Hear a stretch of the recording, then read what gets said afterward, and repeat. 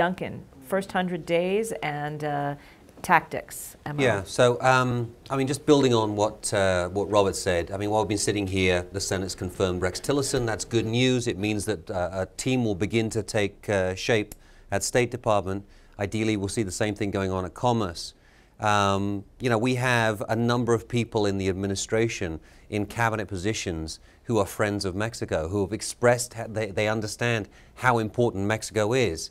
What I would really like to see is not what necessarily Mexico wants to see, which is they want to see this all to be resolved in 100 days. I think that's probably the worst idea, because that will not be a good result for Mexico. We want to deliberate this. What I want to see in the first 100 days is actually what President Trump promised on the campaign trail, which was that he would ask the ITC to conduct a study of the pros and cons of NAFTA.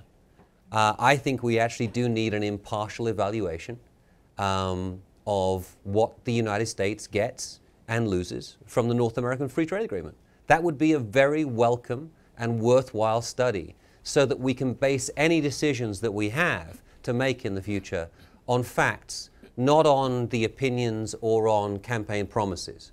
And that's, I think, something which we really need to remind the administration about.